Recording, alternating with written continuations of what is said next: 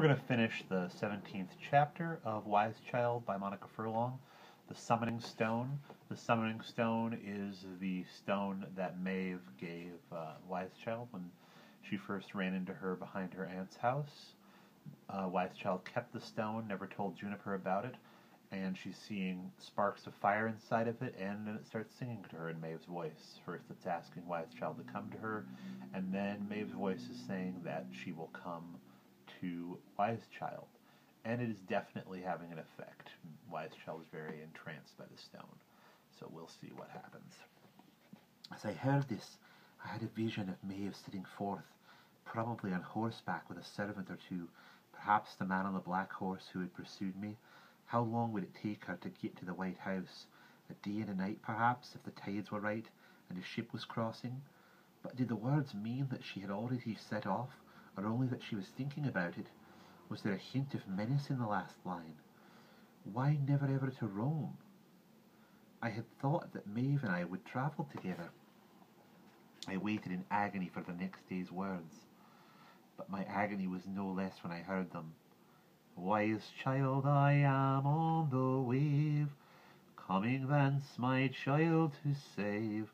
Loving heart shall bear her home, never ever thence to Rome. I felt stricken as I listened to this, not joyful anymore. I knew that somehow, I did not know how, I had summoned Maeve, and that having summoned her, I did not want her to come, still less to carry me away.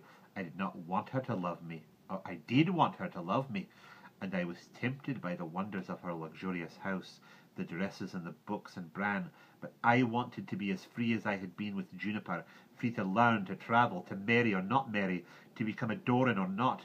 Now Maeve would come and take me away, and I had a feeling that this time she would never let me return to Juniper.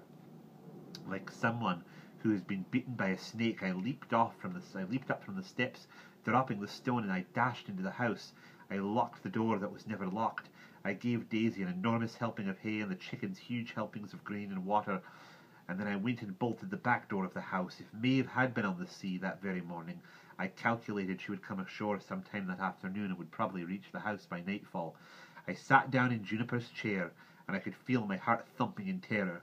As if settling myself for a long vigil, I decided that I needed the bearskin, and I fetched it, wrapped it around my shoulders, and sat down again in Juniper's chair. I felt very alert, as if every part of my body and mind was looking out for signals of Maeve's approach. After a while, when nothing happened, this first terrified state abated a bit. It was still morning, and Maeve would not reach me until afternoon, unless, my skin prickled, she adopted some other means of travel. If she could do that, I reflected, the locked doors would not keep her out. The morning wore on, sometimes going very slowly, sometimes galloping past. I could not bear to do anything that needed concentration. The return to reality would be too painful, yet I was bored at the same time as being very frightened. Once or twice I whimpered under the bearskin. The sides of Juniper's chair held me curled up inside it. I was a pea in a pod. In spite of my fear, I eventually became hungry. I had had no breakfast, and I uncurled myself and ate some bread and honey. The familiar food was comforting. This nightmare with Maeve could not be happening. The real world was the world of life with Juniper, books and herbs and stories and laughing together. Back in the chair again, I dozed off. For a long time I tried to fight the sleepy feeling, but gradually it overcame me like a spell.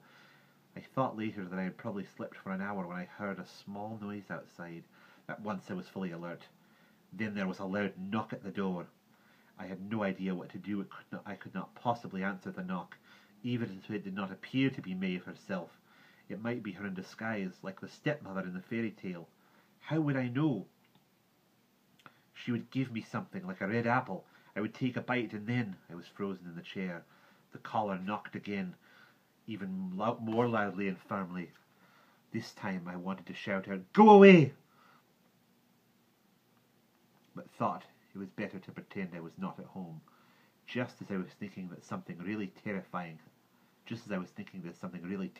happened, a sort of scrabbling sound under the window, and then to my horror a face appeared there, nose flattened against the glass, and I screamed and put my head under the bearskin. And that's the end of chapter 17.